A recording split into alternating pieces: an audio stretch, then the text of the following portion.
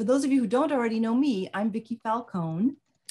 Hi, and for those of you who don't know me, I'm Paul Babin, and I'm Vicki's husband. And Vicki and I work together with couples who want more closeness, want more fun, want more connection in their relationships, people who want to be heard, speak their truth without fear of being judged, attacked, or criticized. So here's a typical situation we're going to role play for you. It plays out every day between couples, some version of this, one that leads to a lot of disconnection, definitely is harmful to intimacy, and see if you can relate. It's dinner time, and we have just sat down to eat. So how was your day? Oh, it was challenging, but good. I had 2 sessions with clients, and I worked on the big outline that I'm going to give I'm the sorry. presentation. I'm sorry. I'm getting text from the office. Just stand by.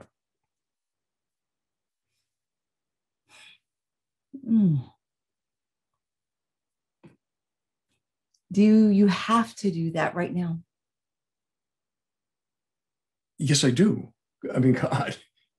Well, then why don't you just stay at the office? You can have dinner with those people. Well, if you're going to make a big deal out of it, I will. So we leave our angry, resentful couple to eat their dinner in silence. Later, we're going to show you how this icky situation can actually be turned into an opportunity for creating intimacy and fix the problem that was never dealt with. Okay, so hang in there. So let's talk about who this workshop tonight is for. Some of you have texted and asking me, and it's this is for you tonight. If you are in a partnership, it's also for you if you're single and you want to learn how to create more intimacy in your next relationship. It's for you if you're engaging in frequent fights that often seem to be about the same thing, like cell phones. Cell phones, yeah. It's for you if you're feeling disconnected from your partner, or if you're getting stuck in patterns of blaming or criticizing your partner. It's for you if you're feeling unappreciated or unheard. But mostly it's for you if you really want to learn how to feel really deeply connected to your partner. So here's what's possible when you start using some of the skills that we're going to talk about tonight. You can go from feeling lonely and unappreciated to feeling heard, maybe for the first time in your relationship. You can feel loved, adored, and deeply connected. And here's the best one. You can begin to take situations that are upsetting, that are challenging, and turn them into opportunities to bring you closer. Yeah. So pointing to your handout, I'm going to paste the handout in there again for those of you who logged on after I posted it in there. But there at the top of your handout, let's talk about what we're going to cover tonight, what you're going to learn in this workshop. You're going to learn how to communicate better with your partner, your future partner, or your current partner, how to listen and be heard. You're going to learn to say what you're really thinking, right? Very courageous thing to do, what you're really thinking in a way that actually brings you closer. You're going to overcome some of your blocks to intimacy and then learn how you can take all of this further if this is interesting to you. So a little bit about us first, about where we came from and where we are today when it comes to relationships. In my first marriage, I was not good at listening. If my wife came to me with a problem or a complaint, I was good for about a minute, tops, before I would start to respond. If she had a complaint about another person or a work situation, I immediately started offering advice, how to fix the situation. If her complaint was about me, I'd get defensive. I would start to critique her, or I'd plan the quickest escape possible. By the end, my defenses were always up. My ear flaps were always down, and intimacy was impossible. And when that 25-year marriage ended, I knew I had a lot of work to do because I did not want to repeat my part in the next relationship. I got into therapy. I began to read everything by Eckhart Tolle and Byron Katie and Margaret Paul, and I began to do inner child work and 12-step work. This led to my going back to school. I got a master's degree in spiritual psychology, continued on and was certified in their coaching program. And I've been a practicing coach now since 2015. And in my first marriage, my practice marriage, I call it my practice marriage, I had a long habit of blaming and criticizing my husband. Not only that, when we had a big disagreement, I would dish out one of the most destructive and disconnecting practices of all time, the silent treatment. And then I would wonder why I didn't have the intimacy that I so wanted. Well, like Paul, for me, it was a long road of healing and learning new ways of interacting. But both before Paul and I met and also after we got in our relationship, we've been together 10 years. I did a lot of work to learn the skills and to heal the patterns that had me in those dysfunctional ways of connecting in my first marriage. I had the great good fortune of having one of the top relationship experts in the world as my personal coach. That's Dr. Gay Hendricks, who wrote the book Conscious Loving. Our work is influenced by Gay Hendricks' work, by Pia Melody's work from 12 Step, and by our degrees. We both have degrees, master's degrees in spiritual psychology. So, but the big one I learned, right, Paul? Tell me, is I learned what to do instead of criticize. I almost never, very rarely, if ever, criticize I'm my most. I'm surprised every time you describe being critical in your last marriage. It's so not you right now. So I have a lot of hope for you. So my current husband is saying that, you can turn around some pretty destructive and negative patterns. We have tons of hope for you to do that. And I learned to listen, Mm-hmm. And simply let Vicky be who she is without penalty, and vice versa. Yeah. Yeah. And now we have a relationship that's truly extraordinary. I'm in love in a way I didn't know existed. Mm-hmm. We both feel deeply loved and appreciated, and it continues to grow and surprise me. And we love sharing these tools and practices that we've used to help create this really great relationship. Yeah. Let's begin by defining intimacy. We'd like to hear from you. What is intimacy? How do you define it? You can put it in the chat box.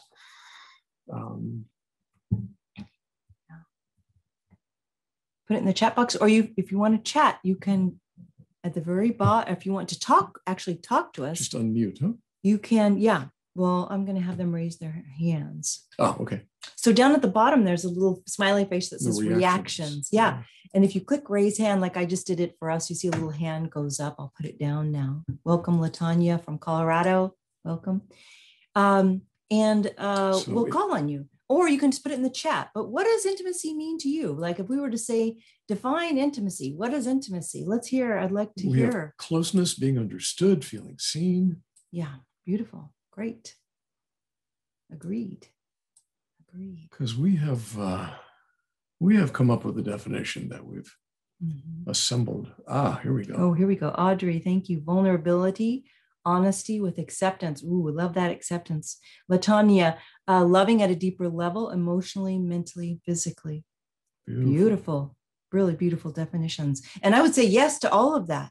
And we have a particular working definition that we're going to be using for tonight. So you can take a look at the worksheet there that you have. New definition of intimacy: two people speaking their truth without judging or trying to change the other. Two people speaking their truth without judging or trying to change the other. What do you think? Does that sound good to you guys? Yeah, heads are nodding. Heads are nodding. Yes. So let's get into what we mean by truth, judging, and change. And we'll start by talking about the truth versus my truth. You ready? Yeah. Okay, here we go.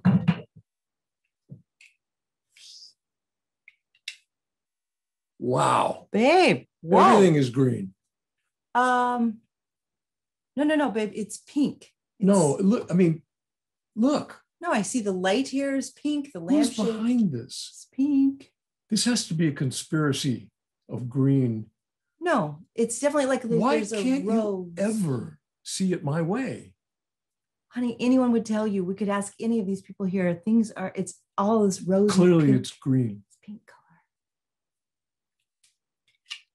Does this sound vaguely familiar? Eyes rolling. this kind of standoff that we all go through. Yeah. So there in the worksheet, it says, my truth equals my perception, which may or may not be the truth. Yeah.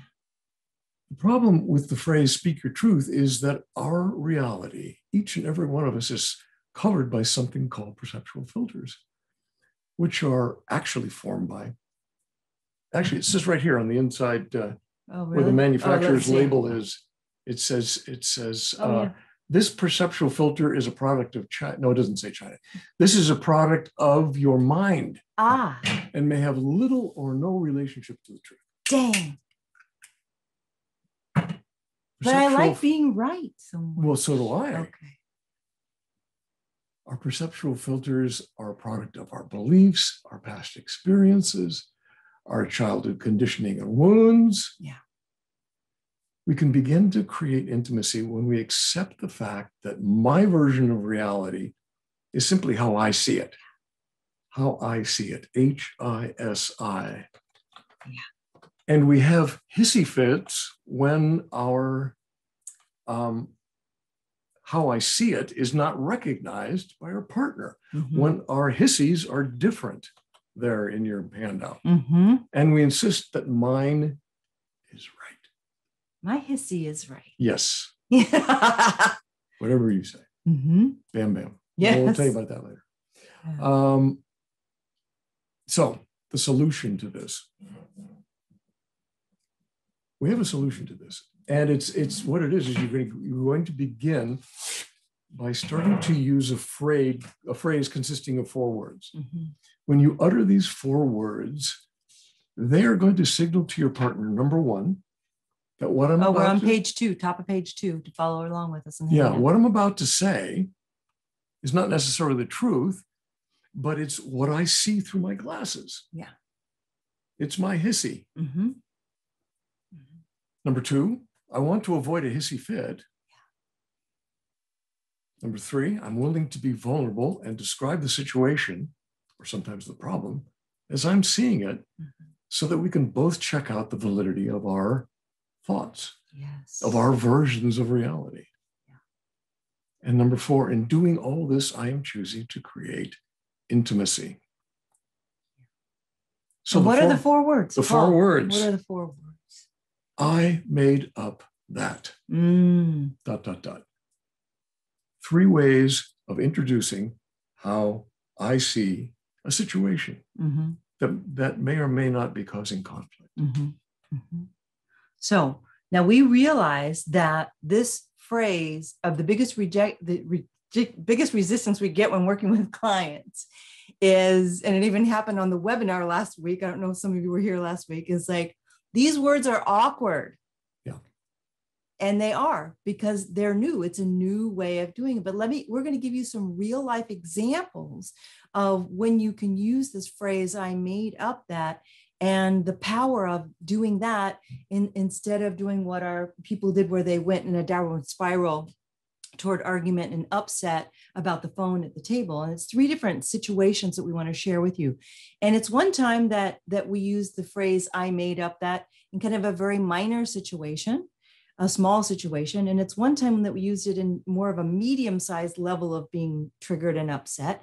And it's another time that we used it in a deeper, bigger, more vulnerable, upsetting situation. So I'll start with mine.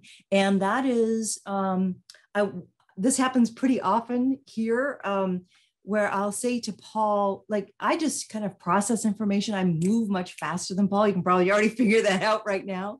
And I will say, and I said to Paul one night, I said, let's go out to dinner. It was pre-COVID, obviously. I said, let's go out to dinner. And I look over and he's kind of like this, like, and I said, does that sound all right? And he goes, yeah. I said, well, okay, do you feel like the Italian, or should we go to the Tender Greens place? I really like that. You liked that last time. And he's kind of over there looking very lackluster.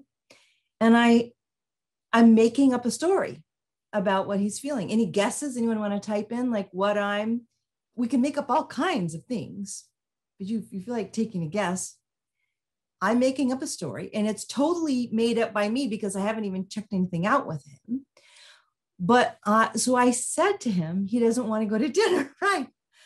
So I said, yeah, makeup, he doesn't. Yeah, exactly. So this is on a very light, minor situation. I said, I am making up that you're just not that into dinner. And it led to a really beautiful resolution of a very tiny issue. It wasn't even really an issue because that was not what was going on with him. But I'm going to pause right there because I just want you to see how you can use the term I made up. So that's a small, kind of very minor situation. So early in our relationship, we hit a couple of bumps and things got uptight. And Vicky's MO was to grab her keys and head for her car. She would head out the front door. Like that, gone, like this. Yeah. So one night I stopped her on the way out the door as she grabbed her keys. And I said, I appreciate you don't feel good, but I'm making up that my feelings are not important. Because the reality is that every time you leave like this, it hurts. And boy, did that stop her in her tracks. Yeah. It was very powerful. Yeah. So, and then a bigger upset. So the time to share what, these words I made up, that is anytime you're triggered, small, medium, or large. So I'll tell you about a pretty significant one for me. When at the beginning of Paul and I dating, some of you know my story that my first marriage ended in my husband having an affair. So that's a pretty sore spot for me. And we all have tender spots from our previous relationships. And that was mine, my major one. And when Paul was going to University of Santa Monica, there are these big, long, intensive weekends. And he came home on a Sunday night. I was volunteering at the weekends and he was a student. So I was there about half the weekend and then he'd attend and come home on Sunday night. And on Sunday night, he'd just be exhausted. And so on one Sunday night, he came home and he said, oh yeah, I went to lunch with Trisha and they have 90-minute lunches. And I'm like, oh, was anyone else there at the lunch? Now, let me just tell you, Trisha is a very attractive, 10 years younger than me, divorcee, just going through a divorce. So I got triggered. So I said to Paul, I said, oh, when I hear you say that you had a 90-minute one-on-one lunch with this very attractive woman, I'm making up that you're not being very, I'm not important. Right. So that was very vulnerable for me to share. And my old self would have either taken the keys and run. My MO, like Paul said, was running, which is super destructive to a relationship. Running, fight, or flees. I'm thinking of the cats right now. Fight, flight, or freeze are the kind of trauma response reactions to upset. And so this takes a lot, but we wanted to just give you an idea of some real life situations that we have had and where you can use it if there's all different levels of being triggered or being bothered by something. So being willing to speak your truth with your partner is a really great first step to creating intimacy. And takes a lot of vulnerability a lot of time and is very new for a lot of people, but our issue rate is still not quite resolved. So what do we do with all those feelings that are stirred up inside of us? And we can be really tempted to judge that person as wrong, right? So we've got feelings, we've got thoughts. That's like the knee-jerk response that most of us go to when we've been upset. Yeah. Sorry, go ahead. It is what? Finish is judging. Yes. Yeah, is judging, right? Yes. Yeah. It's like they did something wrong and they're bad. They are bad. And It's negative, some version of negative. Yeah. So judging, let's talk about judging. And so deciding something or someone is right or wrong or good or bad, and that decision has an emotion attached to it. That's what goes in that blank there. It has an emotion attached to it, usually negative.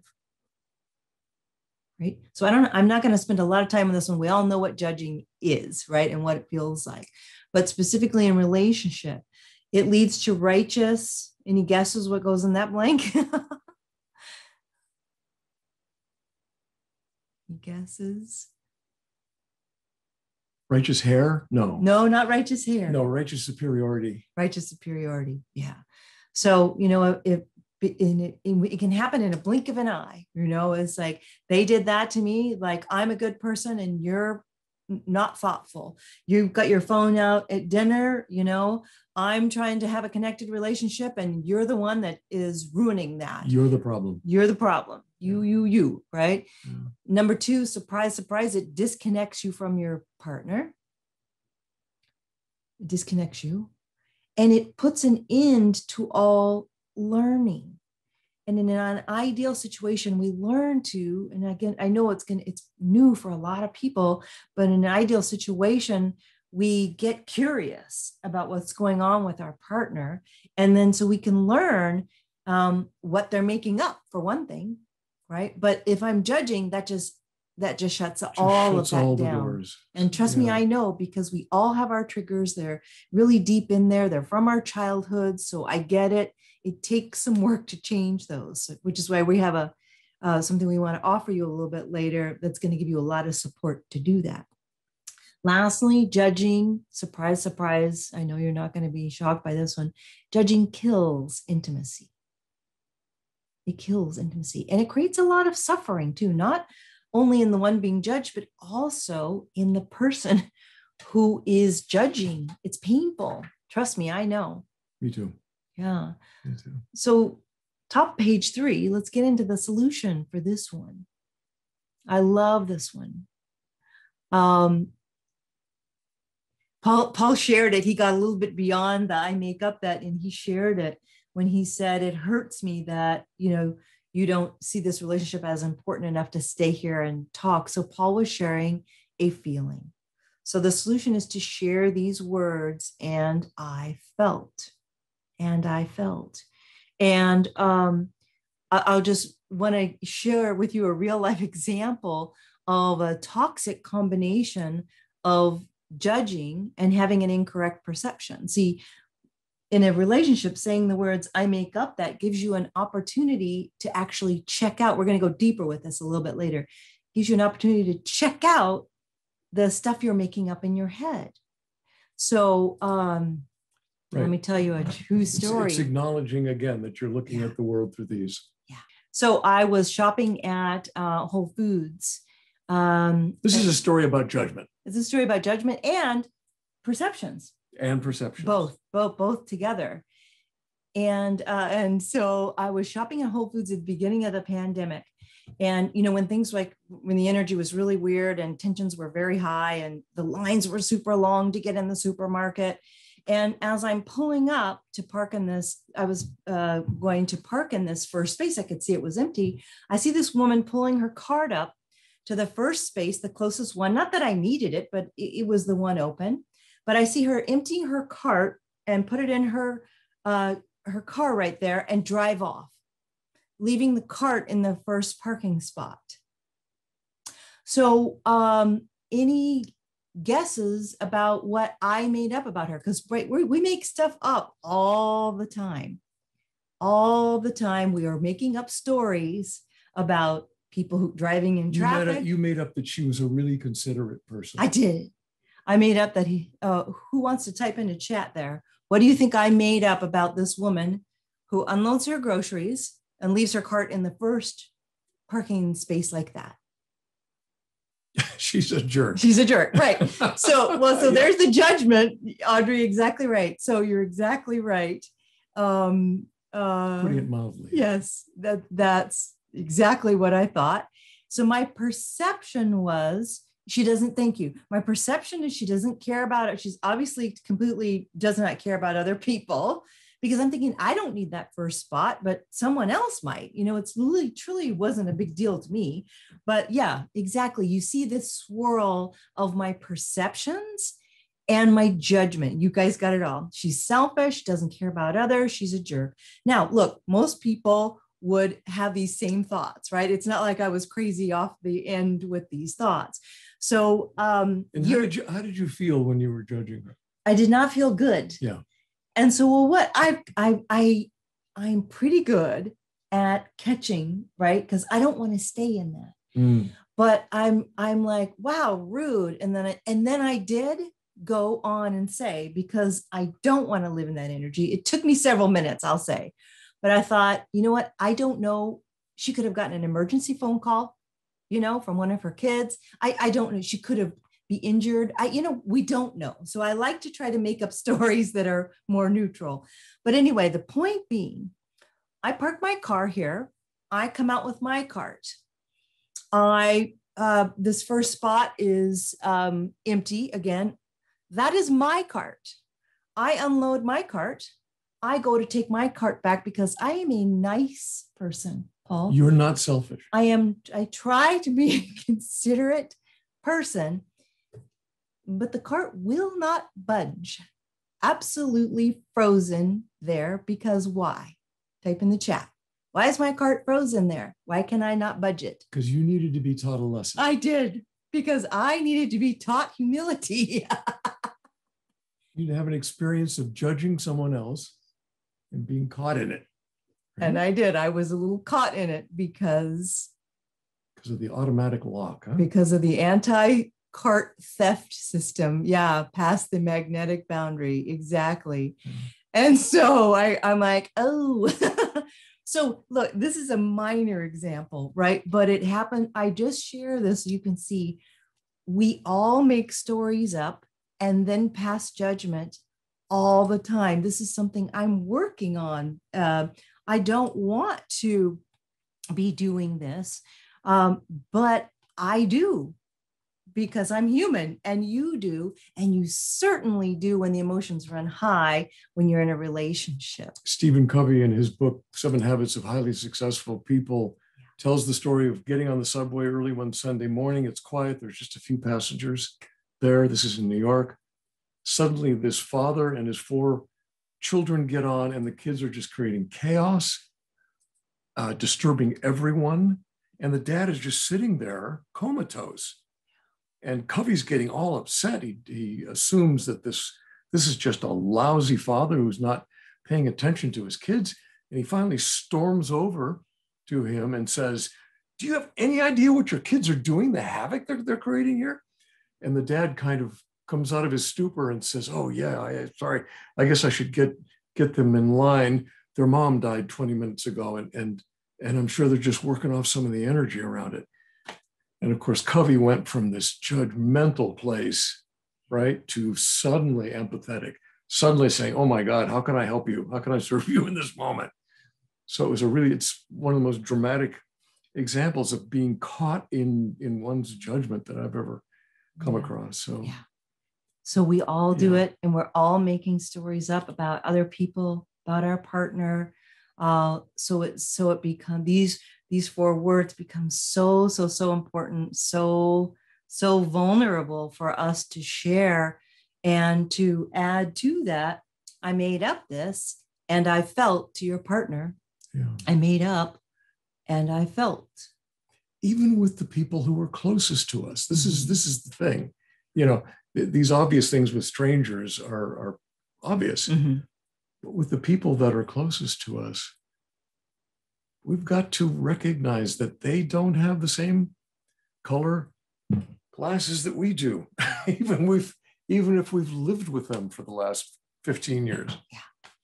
Right? Yeah, absolutely.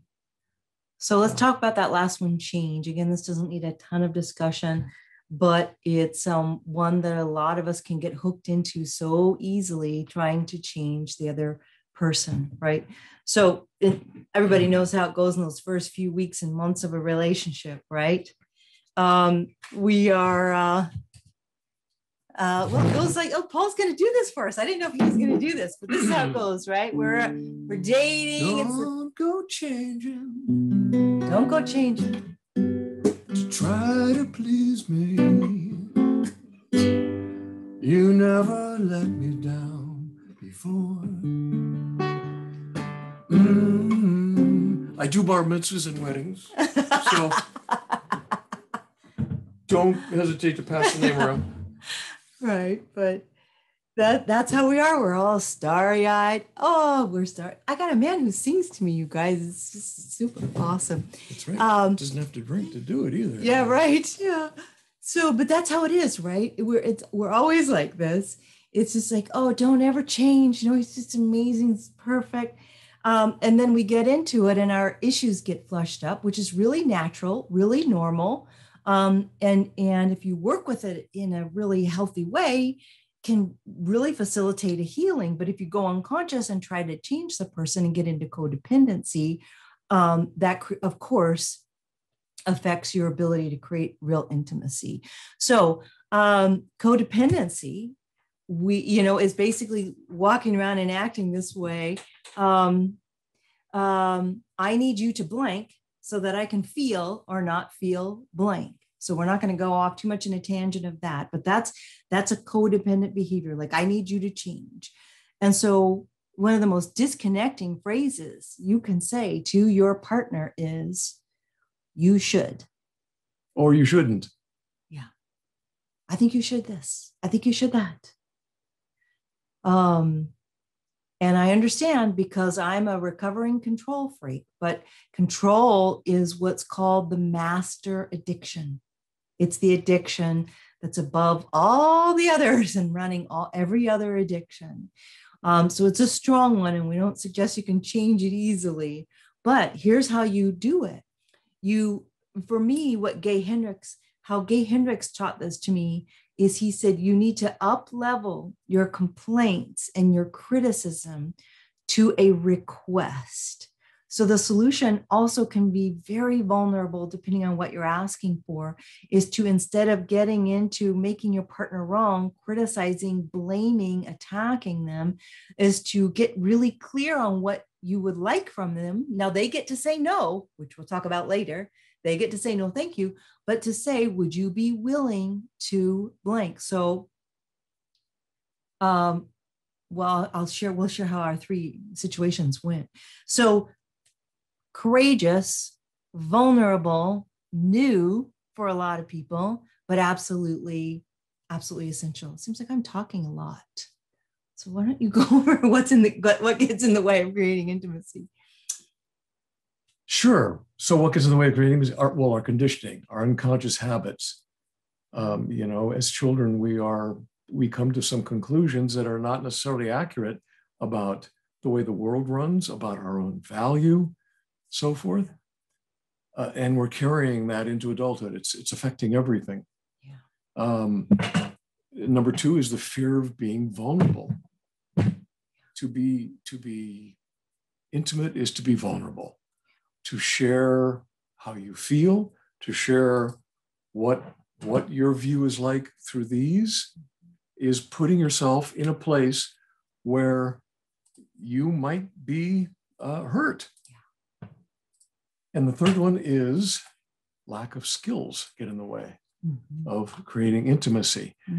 Creating intimacy for most of us is a process of unlearning old habits and learning new ones. And it's just like going to the gym. We're awkward at first. We get sore as we break down old muscles and try to build up new. Right. So let's jump into I love this quote before we go to page 4. And we have absolutely found this over and over and working with couples and singles who want a relationship too, but definitely once you're in a couple relationship. This is a different Hendricks. My coach was Gay Hendricks, but there happens to be 2 Hendrickses with different spellings that are both leaders in the field of couples communication. This is Harville Hendricks. And I personally happen to be a big fan of Jimi Hendrix, so it all works out. We have lots of all the Hendrixes are covered here. But Harville says, in 40 years of couples therapy, 80% of the couples didn't need therapy. They needed skills and tools. So let's put this all together. We have absolutely found that. We have absolutely found that. We, for sure, just didn't have the skills. So taking all that we've talked about endlessly so far and putting into action. Page 4 of your handout. Page 4 of the handout. Here are the talking rules. When your partner has said or done something that has upset you and you need to talk about it, in as few words as possible, and that's very important, say, when I saw you or when I heard you, fill in the blank. What I made up about that was, and I felt. Number 4 is optional. You may want to address it then, you may want to hold off, but eventually you probably want to say, would you be willing to, and very often that's renegotiate or create a rule or, create a structure so that this kind of upset doesn't occur again. What did you ask me if I'd be willing to do when I was leaving and running out the door and grabbing my keys without talking? I think I said, would you? Oh, it's written down. Would you be willing to stay and talk things out? Yeah. See, I was going to say, would you be willing, you can go, but would you be willing to come back in like 10 minutes after you've blown off some steam or trying not to run your car into anything, but would you come back? And if you said yes, then I'll feel comfortable. I won't be experiencing this, unworthiness thing around your leaving me. So, yeah. So the second half of the talking rules is when you're the one responding to the above statements. So if what your partner said seems accurate, you can say, I see it that way too. Or if what your partner said seems not quite accurate, you can say, well, I see it differently. Are you open to hearing what it's like through mine? Or if it's unclear, you can say, I want to make sure I'm understanding you. Can you tell me more about that part over there? So, yeah. So let's give you an example of this. At the beginning of our webinar here, Vicki and I did a little scene around a cell phone. And for those of you who weren't here for that, we're going to repeat that. And then we're going to do it again using the talking rules. Okay. So the setup is a couple at the dinner table. Right. Yeah. And right. Version 1. So how was your day? It was challenging. I had 2 sessions with clients, and then I worked on that big outline for that presentation. I'm sorry. It's a text. This is a text from the office. Just you could stand by.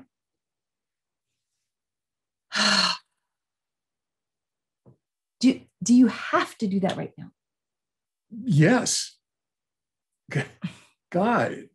Well, then why don't you just stay at the office? Why don't you just have dinner with those people? Well, if you're going to make a big deal out of it, I will. Cut. Not a very happy situation.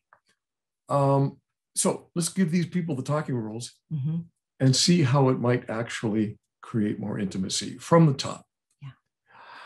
How was your day? It was kind of challenging. I had 2 sessions with clients. Then I worked on the outline for that big presentation. I'm sorry. I'm getting a text from the office here. Oh, okay.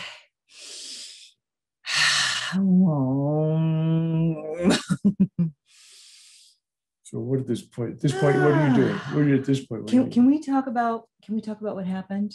Can we talk about this? Yeah. Well, when you stop in the middle of a dinner that I prepared for us to answer a text, I make up that you think that I'm not very important and that your work is always going to come first. And I feel frustrated and hurt about that.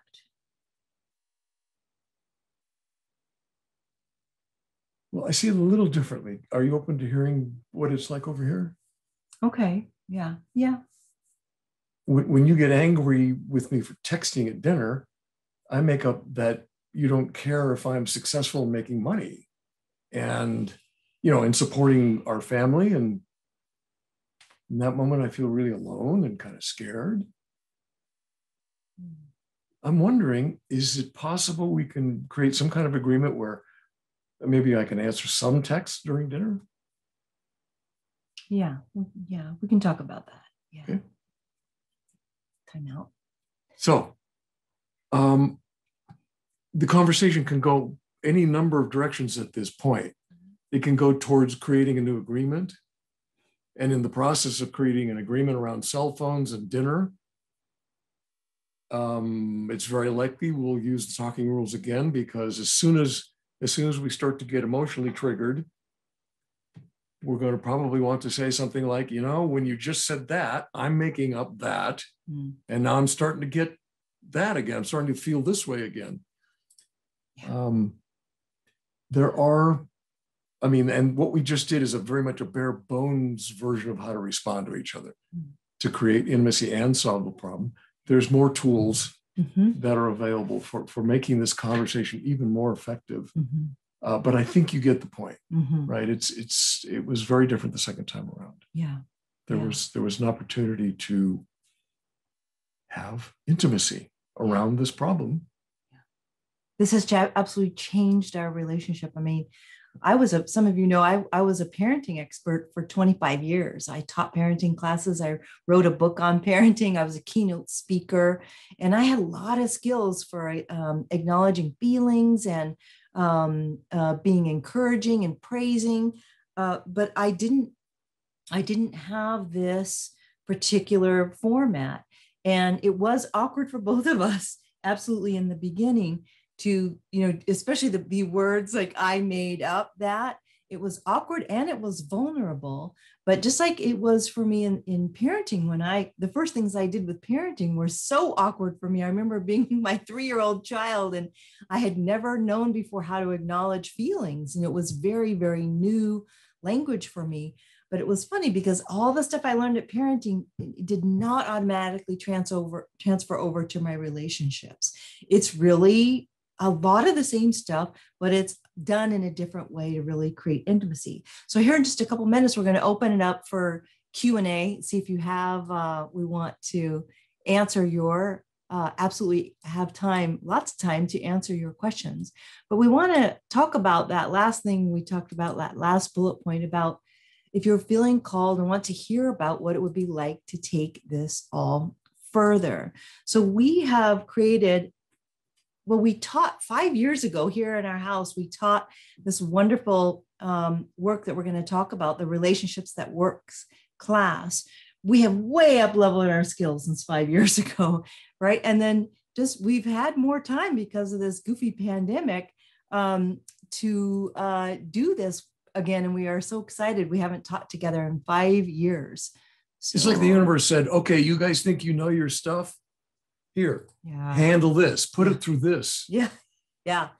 And the other reason we got really motivated to teach this now is that I think so many of our clients, they're having all this togetherness, and the togetherness is absolutely not creating closeness. What the pandemic has done is put tremendous pressure. Some of our clients very happily have gotten engaged and gotten married because people have, under this pressure, they're like, I want to do this. But what it does, so the other reason we're offering this is because our clients really need tools. So several of them have already shown interest and are signing up for this. So it's an 8-week class. We're going to teach just like this on Zoom. And this is what we cover in the class. Week 1 is mastering the language of connection, feelings. We shared with you tonight, you've got to share what you feel. But for most people, that's new and it's challenging. So we get into the dirty dozen, the 12 phrases that shut down feelings and intimacy. I'll give you a hint. Almost all of us say them all the time. It's part of our culture. And why becoming more emotionally intelligent makes you irresistible to your partner. In week 2, we talk about how to hear and be heard. You're going to learn what causes your partner to want to listen to you, how to feel seen and heard and important. Research shows that women's number 1 complaint in a couples relationship is not feeling heard. Men's is slightly different. So we address that. Week 3, how to release judgments of your partner and yourself. That sounds good. How to transform past resentments into peace. How to live in a state of radical self-acceptance, right? The more acceptance we have for ourselves, the more acceptance we're going to have for our partner, and the more peace we're going to have. Mm-hmm. Week 4 is all about how to move from criticism to connection. This is the journey that I took. How to have more love, less war, what to do instead of fight, flight, or freeze when the heat is on.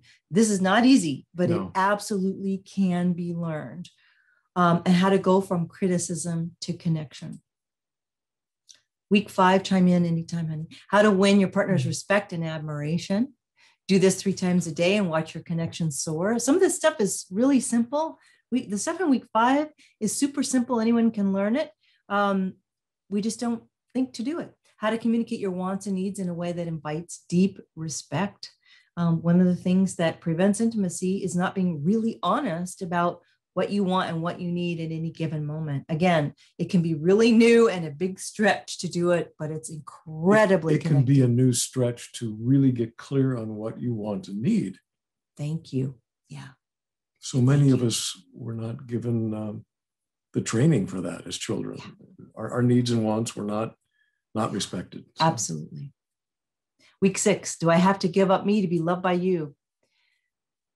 So many people, myself included, get into patterns of self-abandonment once they get into a relationship.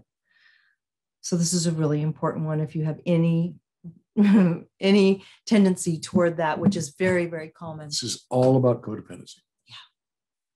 The 2 words you need to stop saying now if you want to be true to yourself, and how to stop people pleasing and show up more authentically in your relationship and in life. These are life skills. A lot of these. Any people pleasers in the room? People pleasers. Definite hands going up on that one. Yeah. We understand. We're both recovering people pleasers. Yeah. Week 7, how to love yourself more so your partner can too. There's a lot of talk about how, we need to love ourselves more. We need to love ourselves more. But loving ourselves takes specific action.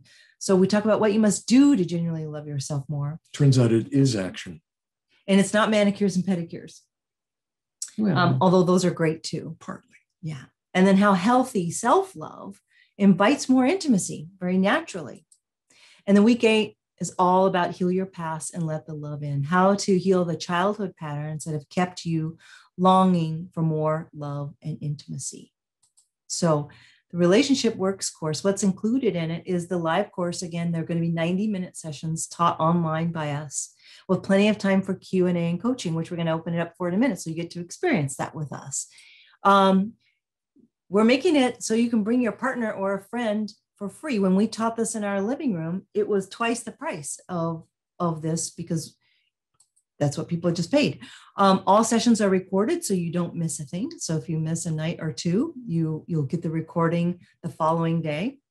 And this is what we used to charge per person for the Relationships That Work course is $397 per person, but we're making it $397 per any 2 people. So if you and your girlfriend are single and you want to do this and learn these skills, again, a lot of these skills I learned, I'd say about half of these skills I learned before I met Paul.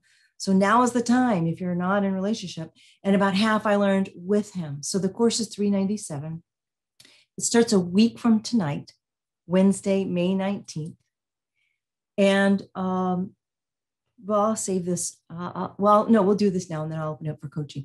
So comfort zone. We all have comfort zones where we live most of our day-to-day lives where it feels pretty good and we're not pushed too much outside of that. But the thing is, if you want intimacy, you want closeness, you want this kind of connection that we really authentically have, hopefully you can feel it. Not everyone walks their talk. We very much do. But what you want is outside of that. So stretching, and whether it's taking our class or working with another coach or a therapist or something, I highly recommend that you get the support be willing to step outside that comfort zone. Okay, so I see hands up, so let me go back to this. Yes, Lauren. So I met a man and he was an avid vegan. I'm not a vegan. And he's going to like basically say that I only like vegans, and if you're not a vegan, you hate the earth and you're a bad person, which that's what I feel like he is doing when he's saying that I don't care Time out. about the earth. You're making up that. Just going to do a tiny I'm making that up. Okay, great. Yeah, well, he actually kind of said it. He goes, if people like the earth, why won't they be vegan? Like, he literally said it. And in my head, I used to think, oh, do I need to have a partner that has the same way of thinking and seeing and having the same opinions of me? Because that's probably going to be impossible, right? Like, your partner, the question is, do you have to just marry someone who believes, has the same viewpoint of the world? The question is, how do you deal with this in relationships? Or do you recommend going out with people who have similar worldviews or dietary needs? There's only one person who can answer this question, and her name is Lauren. What are your absolute have to haves? What's negotiable? And I want to feel safe to be myself. I want to feel like I can thank you. That's why I want to feel like I can eat an egg and not feel like an evil person. So I want that for you. I want that for you, Lauren. That's the most important thing. I have this desire for someone to want to see the world the way I see it. And is that important, or am I just wanting that for my own comfort? Yeah. Yeah, I hear you talking about judgments, about being wrong. Yeah. You know, and this is where judgments begin to really break down relationships. There's a difference between you're not a vegan, therefore you're not acceptable to me. Yes. And, you know, it'd be nice if you were vegan, but it's not all that important. And I'd be loved to be in a relationship with you, even if you're a meat eater. I felt he was very arrogant though about it, and it made me feel really uncomfortable. That's the non-workable for me. It's the judgment. It's like the acceptance. Yeah. I think you could, I know couples that are Democrat and Republican that are married. Okay. No. Okay. Okay. So that's in current politics in the United States of America, that is like this. It didn't used to be so like, ooh, Paul's precious son is getting married to his absolute soulmate. Yeah. He is vegan, absolutely strict vegan. She is not. So what Paul's son must have is a tolerance of that. And so I wouldn't want, you don't have to have the same values, but the thing that I want you to have is someone who has acceptance of you. Like, I don't care what it is, Republican, Democrat, vegan, non-vegan, you know, all the things that people have a lot of feelings about. So I think, you know, but that'd be a big yellowish, orangish flag going up for me. He's letting you know how he feels about it.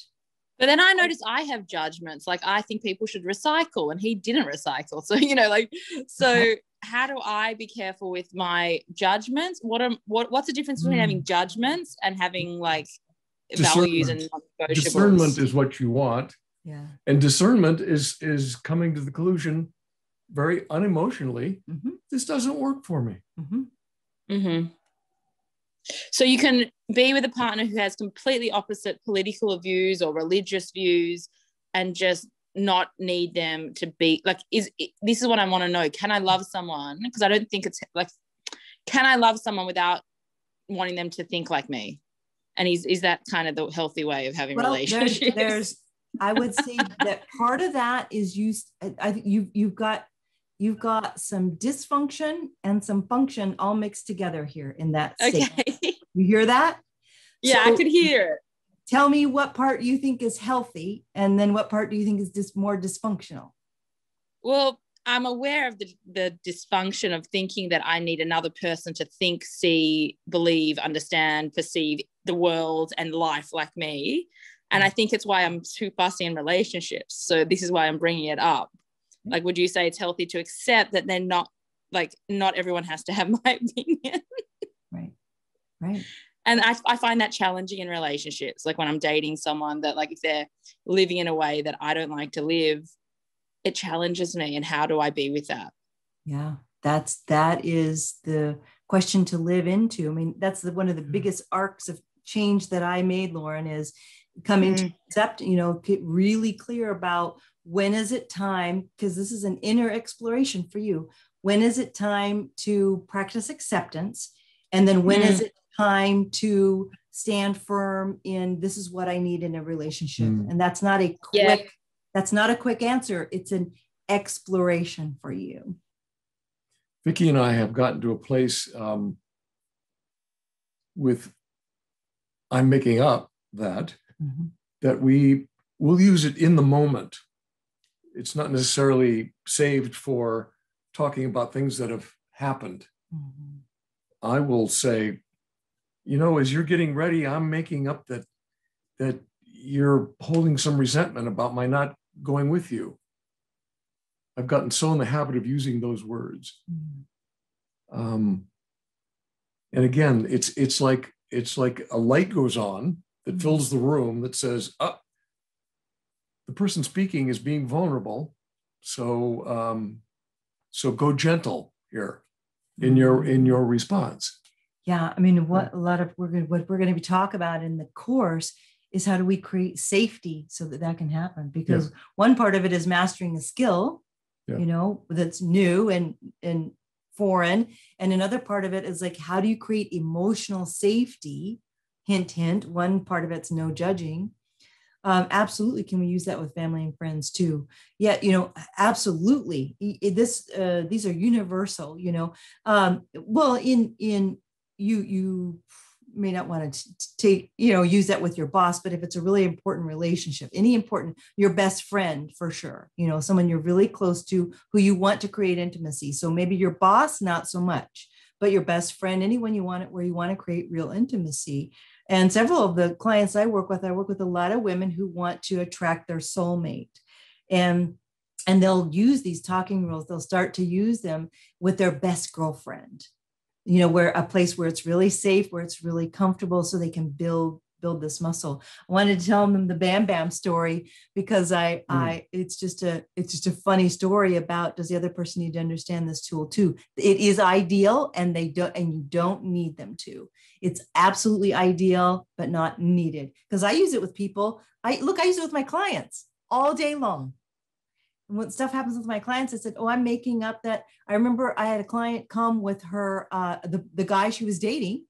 They came, they sat down, and he was like this. He's like, sitting in that chair right there. And I'm like, hey, I'm making up that you don't want to be here. It created so much. I wasn't judging him. It created so much, like he started crying. Because I wasn't judging, I wasn't attacking, but I also wasn't avoiding the elephant in the room. Yeah. So you explain it to them. Yeah, if someone I really want to build intimacy and I'm close to, absolutely. The way that, I don't know if Paul brought this to me or I brought this to him, the talking rules, probably he brought it to me, and said, hey, here's this thing that I learned and I really want to practice with you. And if that's how we did it. So, just a funny story, and that's in my recovery. We'll act this out a little bit. Okay. This is spontaneous, but I want to tell you the Bam Bam story. In my recovery, I'm a recovering need to be right person. I'm a recovering, like, no, it is definitely pink. And you have to recycle or else you're a bad human on the planet. That's me. We actually have a recycling story about that, but if we have time. So Bam Bam story. So I am a recovering, I have to be right person. And I want to just tell you my graduation. Paul and I, it was a very hot summer day here in LA. And I put my hair up like this in a ponytail. You see that? And this was just so hot. I couldn't even have my hair down. She walked in the kitchen and I said, you look like Bam Bam from the Flintstones. I said, oh, no, I said, Bam Bam. No, what does it do? Bam Bam is the boy. Remember, he was like, he's the little boy and the girl is Pebbles. I'm Pebbles, actually. And I insisted that was not so. You were going to act it out, but that's okay. Oh, he's like, no, it's Bam Bam. It's Bam Bam.